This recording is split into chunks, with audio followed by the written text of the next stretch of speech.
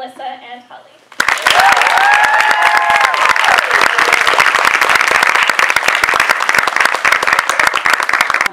Hi. Hi. I am so excited to be doing this event with you because your book is so good and I have a lot of questions and I really want to talk about it with you. So excited to be here. Thank you everyone so much for coming. I know. Your events are very exciting because you're like, hey, why don't we just have a circle and we can all talk?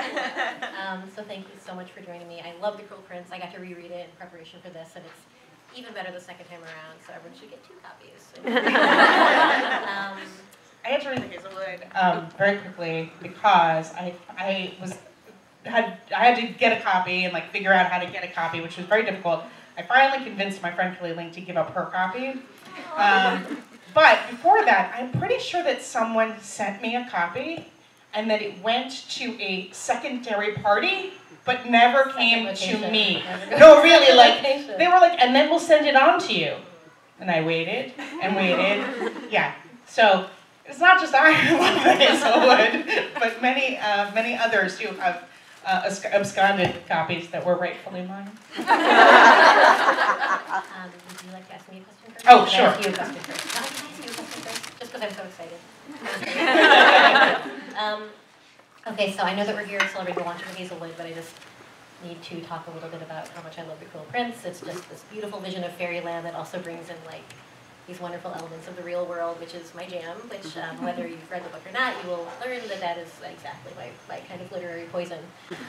So I just wanted to talk about this vision of fairyland that you create. It's both like enchantingly beautiful and incredibly cruel, and you never let readers kind of forget how ugly things are below the magic of fairy. So can you talk a little bit about why both sides are so crucial to portrayals of the fae? Well, I think there's 3 kind of big things that I think of when you say that. One is that, you know, the folklore itself, fairies are not particularly nice. They're, you know, sometimes you'll hear them called like the little people or the people of peace. And that's because nobody wanted to say the word fairies because that would make them come over and then they would like mess up all your stuff. So you wanted to be like, yes, the good neighbors. They're great. Please don't come here. Don't, you know, steal my, you know, poison my cattle, steal my kid, like, you know, have me come home and find out that my wife is now a magic piece of wood. Like, that's the worst. And so in the folklore, they have that aspect. That's part of, to me, what drew me to them, what drew me to reading the old folktales and folklore about fairies. Secondly, I think that whenever you're writing about fairies, you're writing against, you know, what people's idea of them is sometimes. You know, I just had an event, gave a talk with Tony DeLizzi, who I did the Spiderwick Chronicles with, and a woman came up to us and she was like, you know, my daughter, she's read the Spiderwick books and she's read these other books that have, you know, real fairies in them. And to her mind, what real fairies were, you know, there were pretty girls who sparkled and had wings. And for a lot of people, that's their idea of fairies, and you're always writing against that.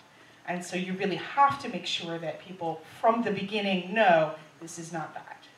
And the third reason is just that when you have all of this magic and all of this beauty, it has to have a price. And in fairy, that price is that dark underbelly that takes as much as it gives and maybe much, much more. You know, the idea of fairy being like a food that's so good that it ruins your ability to taste all other food is kind of definitively how I think of it. I wanted to ask you that for so long. I finally got you today. Well, I have a related question, which is that the Hazelwood has this beautiful juxtaposition of the modern day with fairy tales, and you were talking about how much you really love that. Getting that effect seems to be all about exact right language, like the exact right piece of modern business right up against the exact right piece of fairy tale business. Added to the difficulty was that you were coming up with fairy tale characters, fairy tale objects that were new, they were invented and had, therefore, to give the feeling feeling of the, like, had to, the resonance of fairy tale things that we find familiar, but were totally strange. So my question is, like, how did you choose names like Twice Killed Catherine, or the trinity of images that were like the feather and the bone and the comb? Like, did you have to keep messing with them, or were they things that just came to you and they were right? Yeah. So I feel like you have a real BS detector when you're reading fantasy, where if something doesn't seem real within like even the logic of an invented story, like you can tell immediately. Like when you're reading J.K. Rowling, like you know Hogwarts exists, you know Gringotts exists. Like those words are just right and they seem real. So I think it's definitely more of a like get it kind of. Yeah, it's like an instinct, like getting it right out of the gate, because if you think about it, it's like when you're trying to name a character and his name is John, and you're like, he needs a last name, and you're like, John Johnson, like John Jonathan. And nothing sounds right, it all sounds fake in your mind. So I think the same thing with like naming magical objects and vowels and places, it's like that, it just needs to like have that click to it, I guess. So Agreed. How did you do it? Oh, okay. So one thing in my book, it kind of centers around this book of dark fairy tales, and there's 12 in all.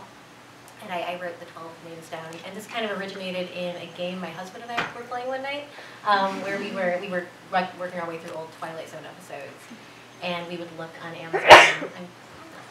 We would look at only for videos, nothing else, to see the different names of Twilight Zone episodes, and then we were kind of like trying to make up our own, like what would an intriguing Twilight Zone episode title be. So when I wrote these tales, I was like, I wanted each tale to feel like an intriguing Twilight Zone episode you want to watch, like just from reading the title. That's how. Not real hard. When I wrote. You are widely considered to be the fairy queen of fantasy literature. What for you was the original source, books or otherwise, of your fascination with fairy? And like, if you want to go way, way back to when you were a kid or whenever kind of triggered that for you. Yeah, the book I owe my career basically to is Brian Froud and Alan Lee's illustrated book Fairies. I had it when I was a kid. My mom was a painter, so she had it. It wasn't my book. It was her book. And I don't know if you've ever seen it. If you haven't, I'm sure it's here in this store. You should absolutely go look at it. Brian Froud did concept art for films like The Dark Crystal and Labyrinth. Alan Lee did concept art for Lord of the Rings. So imagine them together and coming up with really pretty creepy fairies, and also the folklore. And it scared me, and it also sort of set me off reading more. I actually have a story about that book. Yeah. I got it out of the library when I was a kid, and I was flipping through it, and I found a snapshot, like a little 3x5 snapshot of like a wooded area, like a magical looking wooded area. And a snapshot in the book? Yes. Like someone had checked the book out and like used it as a bookmark, and I think there were fairies in it, but like I was seeing it. Yeah. There was like something enchanted about this photo, but I still have it. So I should look again. Yeah, it was such a great find, like the perfect book to find it in. Another favorite of mine is the juniper tree, and whether or not I kind of thought of the shape of the juniper tree when I was writing the backstory, or thinking of the backstory for Finch, who is a secondary character in the Hazelwood. So I kind of wanted to give his past a little bit of the juniper tree shape. And the juniper tree is a boy who is murdered by his stepmother in a fit of madness, and then she cooks him into a stew, and his father eats him, and he becomes a bird and drops a millstone on her head. It's a great story. But it has this wonderful fairy tale rhyme in it, which goes, my mother, she killed me, my father, he ate me, my sister, she buried my bones. And again, that is something I riffed on in the Hazelwood as well. So this little pieces of my favorite tales I stuck in there. It's funny when I retold fairy tales sometimes in public, and it's really funny when you actually say what happens out loud. Yeah. Like wait. Yeah. So I always love to ask authors about their juvenilia. So if you could tell us a little bit about the earliest stories you wrote. I love talking about my juvenilia. It's terrible. Probably my finest piece of juvenilia is a book called Knights of the Silver Sun, by which I believe I meant the moon, which was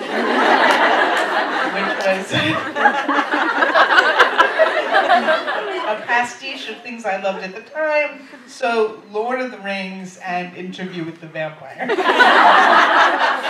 And it is about a group of adventurers who like went around trying to break out vampires who had been taken by the evil dragon Venthromax. A name that I thought was so great, I actually gave it to one of our cats. I don't know, I mean, you know, when just the right thing comes right. I thought really hard and then I wrote it down. So I actually read some of this. There was a Juvenilia panel I was on, and my story was voted second worst. I was beat by Scott Westerfeld, who read from a story of his about a demon in space who solved crimes. But mine was definitely worse. I feel like I was robbed. And afterward, a woman came up to us and she said, you know, my daughter, she's a young writer, and she's pretty good. She's better than you guys were. Fair enough. Fair enough. So will you tell us, I mean, I know that we're going back and forth, but you have to tell us about your Juvenilia too.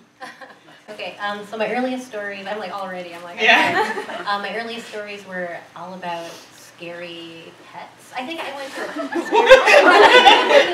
a scary petting zoo. So it's all about getting attacked in the woods by other goats or peacocks. And then going home to my mom.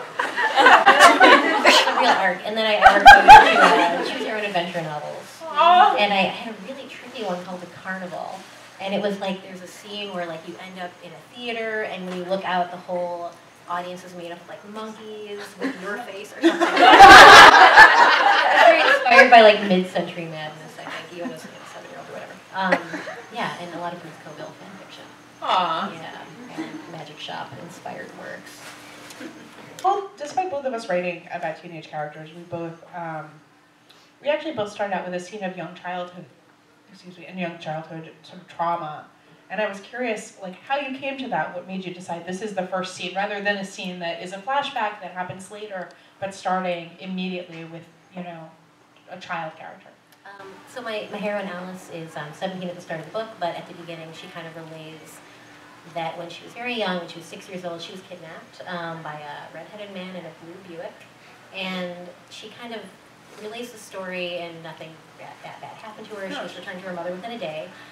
And I think for me it was just as much about the facts of the story, which will become important later, as the way that she tells it. So she's someone who has had a life kind of marked by bad luck that turns out to be supernatural in origins. And I kind of wanted to express early on that she's a character whose meter for weird is very off. So the way that she kind of talks about, like, oh, there's this day that I was kidnapped, I thought that kind of showed that she doesn't realize that the conditions of her life are as odd as they are. Like, maybe she doesn't really, maybe she's a little too casual. Like, her life has been marked by such weirdness that her understanding is a little bit skewed. Definitely her calm acceptance of it sort of sets you up for your, it's one of those things where, like, when a character is really upset, sometimes you're like, it's okay, it's gonna be okay. But sometimes when they're like, no, I'm fine, you're like, you're not fine! Yeah, like the weird person in the laundromat who starts talking to you. Yeah. And like, no, it's TMI. And they're like, I'm doing really well. So, your heroine, Jude, she is an orphan human who is raised in fairyland. And she kind of lives life in a constant state of siege because although you can kind of work around fairy rules, you can never be more powerful than them. So what drew you to writing kind of a character who seems powerless in this world that she kind of will never truly belong to, like this underdog kind of role? I think it's fun. I think it's fun to write, have a protagonist that has a limited set of options and abilities. It forces you into a series of decisions that I think are interesting.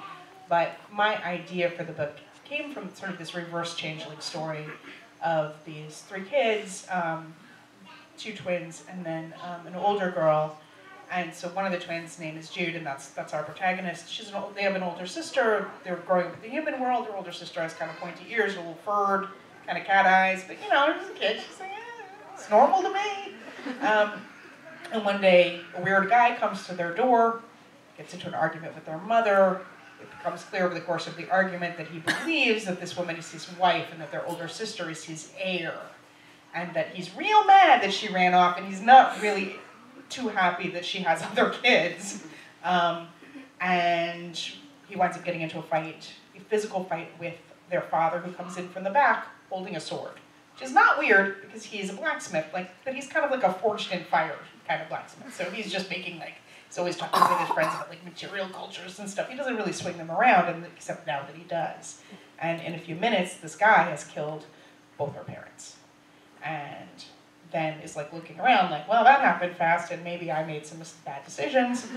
But now he has these 3 kids, and then carts them back to Ferry. Not knowing what else to do. They're his wife's children, so he decides they're his responsibility. And that was the origin point. To me, that was the thing I knew, because I liked the idea of somebody who had had such, and much like what you were talking about, such terrible stuff that had happened, and had lived in a state of fear for so long that she actually was uncomfortable not being in that state. And was really good at living in that at that high, that heightened level of tension and fear. And then the tension breaks, and it's so awesome. Is there a majestic desk? There's a purple lap desk that I got free at a work giveaway.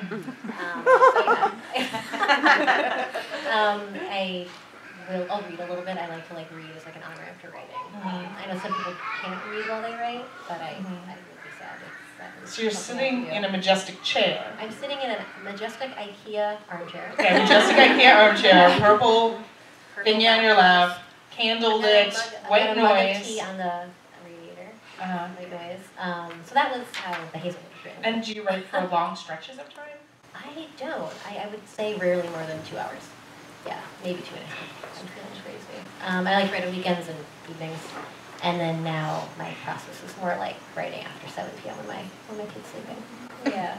How about you? I'm just gonna bounce it if you don't mind. I write a lot with friends. So I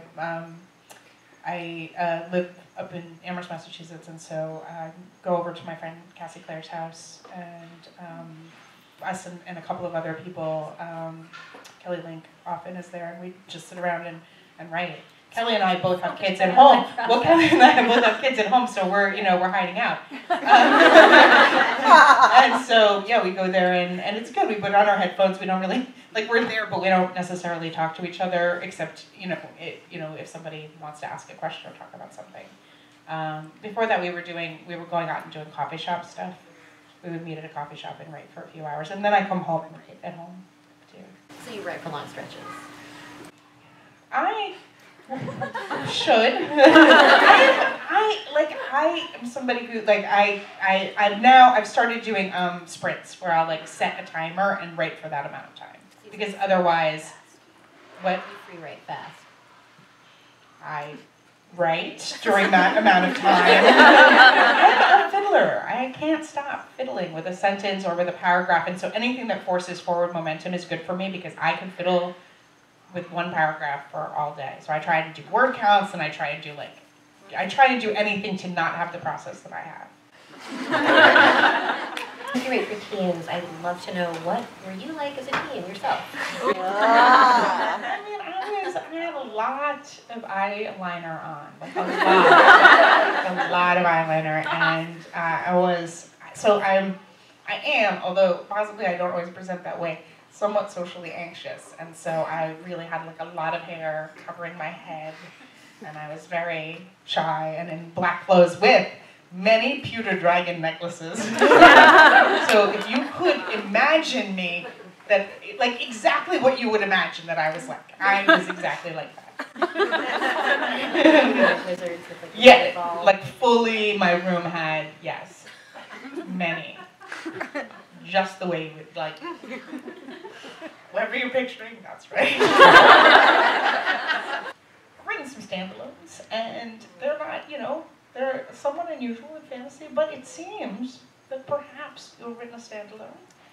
So I was curious, A, what made you decide, what made you decide standalone? 2, did you decide standalone? out as a standalone, and we sold it in October of 2016. And I guess why standalone? I've had so many experiences where I'll be reading a book, and I'm like up till 2 in the morning, so I just have to finish it. And then I get to the end, and I'm like, it's a series, so like I didn't even see it coming. So there's something so satisfying about a book that you can just like gulp down in one sitting, and you don't have to like wait years for the next one. So that definitely, I wanted a book that could be read in one sitting with like total satisfaction, which is the Hazelwood. I started like jotting down ideas for what a book 2 might look like, and I kind of was playing with that. So I just was kind of playing with it. I just felt like I wasn't done with the world. And then not too long ago, my wonderful editor and I decided that there will be a second book. So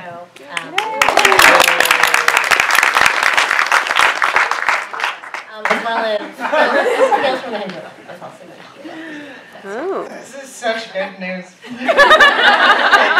So inspired, yeah. So very, yeah. I'm a huge fan of standalones. Yeah, I agree with you that I really feel like my favorite books are standalones because it's true you have that full satisfaction. Yeah. But a standalone with a sequel is yes, it's double. Yeah, it's double the standalone. Can you tell us anything about it? I know my this is totally not supposed to be asking you, but come on, like maybe no. Not yet, no. But thank you for asking. So yeah, what I didn't say is that you would ask us questions, but probably should have told you guys that. Yeah, so when I was a kid, I would read Peter Pan like once or twice a year. I know they don't go through a door, they go through a nursery window, but I love that book. I love that the journey to the magical land isn't like instantaneous. It's kind of like, you think the Disney movie, you think it's like this very fast, wonderful second star to the right. But when you read the book and like the second star to the right thing is BS, Peter just like made it up off the top of his head. It's just like this long flight to Neverland, and he forgets about them on the way. And like he like dives down and like comes up covered in mermaid scales, and like dives up and comes down laughing about like something a star told him. And it's just like these 3 kids in nightgowns who are like freezing and they're just like dying and they're not even Worst sure. idea. So it's just like, it's kind of a microcosm of the whole wonderful book where it's like magic has a cost.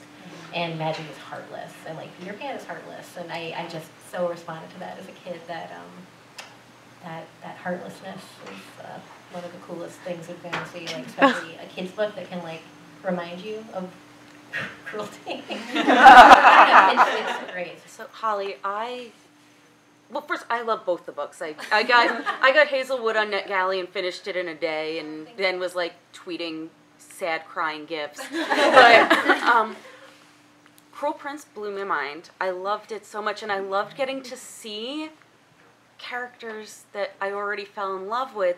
And while I was reading, I almost feel like if there's a spectrum with Kay on one end and Jude on the other, and then Hazel's just like smack in the middle. Was that, I mean, is that just me being nuts, or was that something like was intentionally there, or you were just like, oh, hey, that's cool? Huh, that's really interesting. I never would have occurred to me to sort of put them, but I can see what you mean. And now you're going to tell people that you did it on Absolutely. purpose. It's absolutely intentional. But I think for me, what was really interesting was having, Kay and Reuben and characters from Darkest Part of the Forest show up in the book and have them not necessarily be on the same page. Like have them, they all want stuff, and there's ways in which they want sort of similar stuff, but ways in which they really, really don't. And because it's a trilogy, that gets to play out more over the next 2 books. Like there are actually people who, who have political positions who may not, who may or may not be allies with Jude for the whole time. Awesome. You both have gorgeous covers, and this is your debut novel. Did you have any say? I didn't, luckily. I had no talent in visuals, but I was like gobsmacked by the beauty of the cover and extra by the foil. Yeah. So beautiful. Yeah, I feel very lucky and I love it. So, I have, luckily, people have been really great. Little Brown, really great. My editor, Alina, been super great about involving me in the process. And I think that that's wonderful. However, I will admit, I had a stupid idea for the cover that took us in a terrible direction. And this I had nothing to do with. It is much better than my stupid idea. The base of it's stupid, which is, I had a sort of idea about a throne. And, I think I had some ideas about like it would be stone and it would have these things, but it didn't work. Underground. It's gonna, yeah. I mean, I don't think it sounds on the face of it like it couldn't be terrible. Well, yeah. It didn't come out right. Anyway. His favorite book is The Gruffalo, which is about a monster with knobbly knees, and he's a Gruffalo. He's great. He also loves Some Bugs, which is a book about some bugs. So his evolution of loving books has been like, first he just didn't care, and I read them for me because I was on maternity leave, like I gotta read something. And then he started being entranced by the images, like the covers blew his mind. And now he just wants to like grab them and kick them and like kind of turn the pages. Like he's a genius. He's kind of turning them. And eventually one day he'll love the stories, I hope. And yeah, I don't know. It feels like intimidating. It's so ridiculous. It feels intimidating, the idea of making up a story to a baby. Why does this seem intimidating? I know because kids are such harsh judges. Like if they don't like it, they'll be like, nah. I would love to do that. How about you? Oh, you'll have to do it. Yeah. Yeah, no, there's definitely a, like, now tell me a story about me and you, and we're gonna fight ghosts, and ride unicorns. And you're like, and all that in one story, and he's like, yes. All right. Yeah, or like, tell me we're gonna go to the moon and we're gonna bring the cat. So it's, yeah. Or so tell me Anansi stories. Anansi the spider. So I looked up 2 Anansi stories, right? Because they're doing them at school. And then he was like, no, now I want you to make up one. I made up 2, and they were not that bad. And then he was like, another one. I was like, back to the internet. I don't know. Anansi story in me. It was like the pressure. It was pressuring. This is for Holly. I'm Irish, and one thing Irish kids always learn is don't mess with the fairies because they will hurt you. And I was wondering, did Irish mythology play any role in this book? Because I really sort of connected to that. I mean, absolutely. Like a lot of Celtic mythology, Irish and also Scottish, and trying to sort of find commonalities in folktales. But absolutely. And also I read a lot of old stories. Like there's this book called Fairy Faith in Celtic Countries, which is W.Y. Evans Wentz, and he goes around and he goes, specifically to Ireland and also to Scotland and England, and takes down people's stories of the real stuff that happened to them. And this is, it is exactly what you're talking about, people being like, don't mess with the fairies. And what I really love about fairy stories is that, like ghost stories, they're often about like the moment that the supernatural bumps up against the regular and then kind of goes away.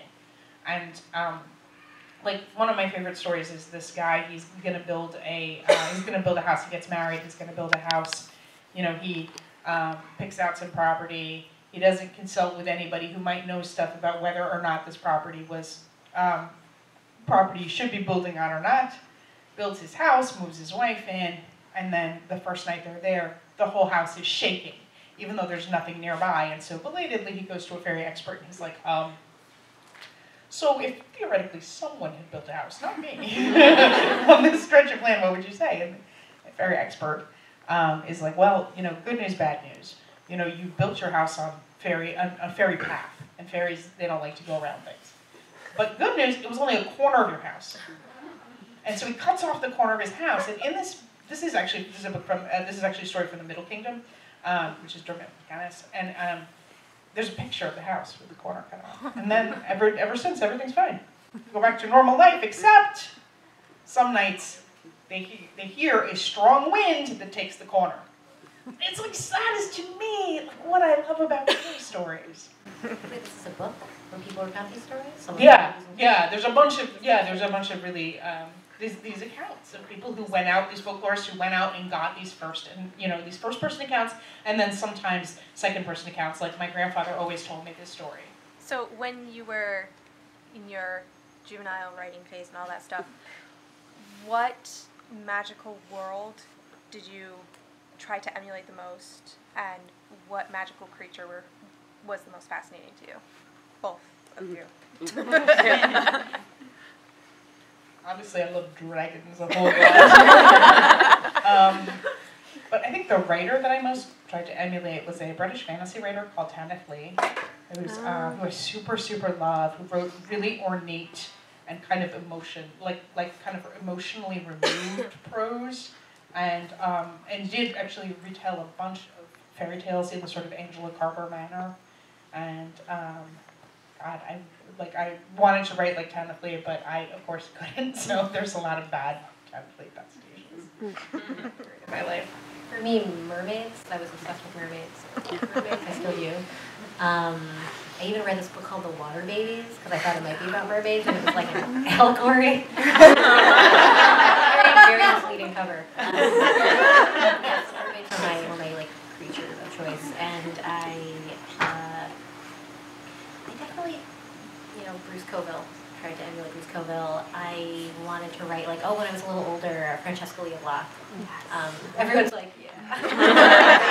Hi, Bookish Bethany's viewers.